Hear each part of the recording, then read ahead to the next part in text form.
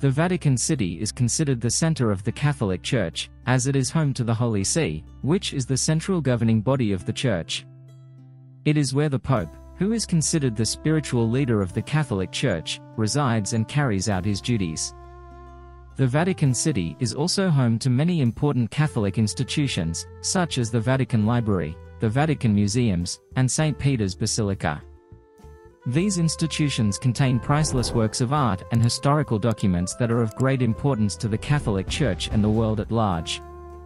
Furthermore, the Vatican City is the site of many significant events in Catholic history, such as the election of new popes and the canonization of saints. It is a place of pilgrimage for millions of Catholics from all over the world who come to visit and pay their respects. Overall, the Vatican City is a symbol of the unity and authority of the Catholic Church and plays a vital role in preserving and promoting the Church's teachings and traditions.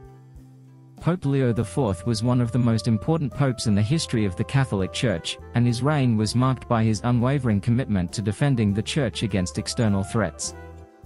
In the 9th century, the Saracen threat loomed large over Europe, and Pope Leo IV recognized the need to protect the Vatican City, which was the center of the Catholic Church. As a result, Pope Leo IV oversaw the construction of massive walls and towers around the Vatican City, which transformed it into a formidable fortress. His actions not only protected the Vatican City from the Saracen threat, but also ensured that the Catholic Church would continue to flourish for centuries to come. In this video, we will explore the historical context of the Saracen threat, the construction of the Vatican City's fortifications, and the impact of Pope Leo IV's actions on the Catholic Church and the world at large. Join us as we delve into this fascinating period of history and learn about one of the greatest popes of all time. In the 9th century, the Saracen threat posed a serious danger to Europe, and the Vatican City was no exception. The Saracens were Muslim invaders from North Africa and the Middle East who had already conquered vast territories in the Mediterranean and were expanding into Europe. The Saracens were known for their superior naval power and their use of terror tactics, such as raiding and pillaging coastal towns and cities. Their ultimate goal was to conquer Rome and establish their dominance over the Catholic Church. The threat of a Saracen attack on the Vatican City was a very real one, and Pope Leo IV recognized the need to take action to protect the Church's center. He commissioned the construction of massive walls and towers around the Vatican City, which transformed it into a fortified city capable of withstanding even the most determined attacks. Despite the Saracen threat, the Catholic Church continued to thrive under the leadership of Pope Leo IV and his successors. The fortifications around the Vatican City ensured that the Church would remain a powerful force in Europe for centuries to come, and would continue to spread its message of faith and hope throughout the world. Pope Leo IV decided to fortify the Vatican City for several reasons. Firstly, he recognized the growing Saracen threat to the Vatican City and the rest of Europe. The Saracens had already conquered many coastal towns and cities, and their ultimate goal was to conquer Rome and establish their dominance over the Catholic Church. Secondly, the Vatican City was the center of the Catholic Church, and as such, it was a symbol of the Church's unity and authority. Pope Leo IV recognized that the protection of the Vatican City was essential for the survival of the Church and its message. Thirdly, Pope Leo IV was a strong and visionary leader who understood the importance of taking proactive measures to defend his people and his faith. He recognized that the construction of massive walls and towers around the Vatican City would provide the necessary protection to withstand even the most determined attacks. Overall, Pope Leo IV's decision to fortify the Vatican City was a bold and necessary step to protect the Catholic Church and its center of power from external threats. His actions ensured that the Church would continue to thrive and spread its message of faith and hope for centuries to come. In 846 AD, the Saracen threat that Pope Leo IV had feared became a reality when a large fleet of Muslim raiders attacked the city of Rome. The Saracens had already established a foothold in southern Italy, and their ultimate goal was to conquer Rome and establish their dominance over the Catholic Church. The city was ill-prepared to defend against such a large-scale attack, and the Saracens were able to easily breach the city walls and enter the city.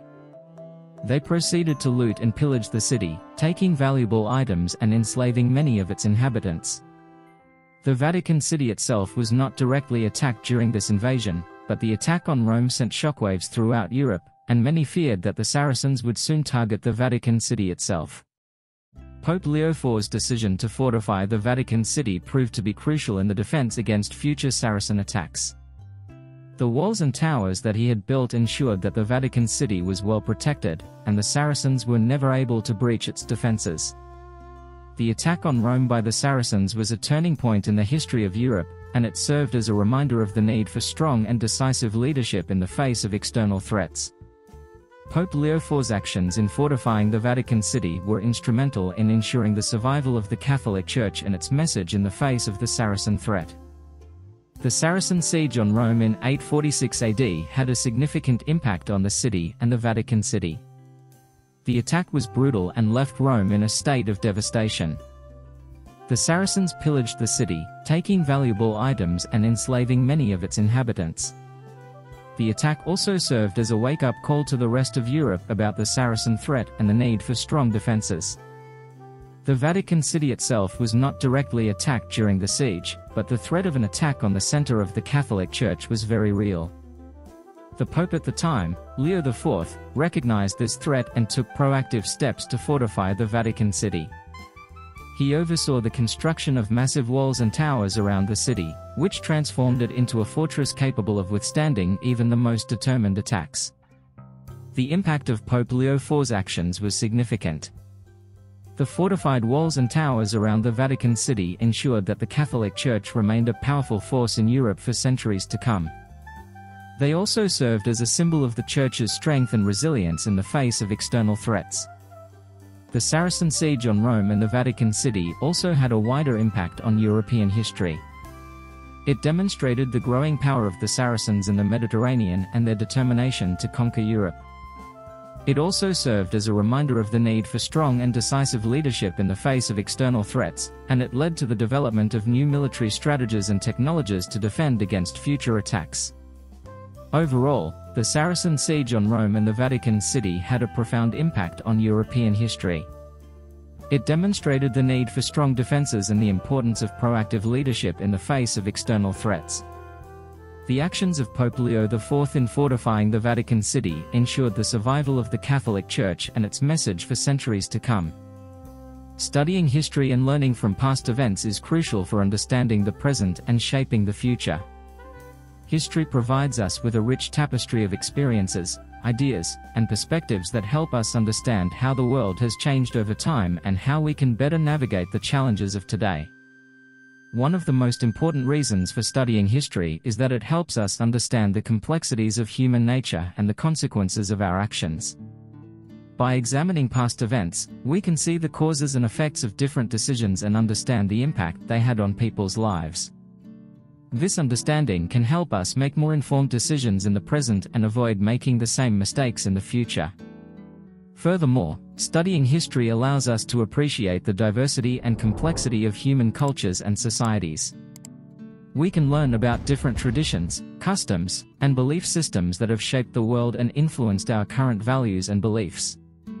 This understanding of different perspectives can help us become more empathetic and tolerant of others, as well as promote a sense of global citizenship. Finally, studying history is crucial for understanding the ongoing struggles and conflicts that shape the world today. By examining past conflicts, we can see the root causes of current political, economic, and social issues. We can also learn about the strategies and tactics that have been successful in resolving conflicts in the past, which can help us create more effective solutions in the present. In conclusion, studying history is essential for understanding the world we live in and for making informed decisions about the future. It helps us learn from the mistakes of the past, appreciate the diversity of human cultures and societies, and understand the ongoing struggles and conflicts that shape our world. I hope you found this video about Pope Leo IV's fortification of the Vatican City and the Saracen threat to be informative and thought-provoking.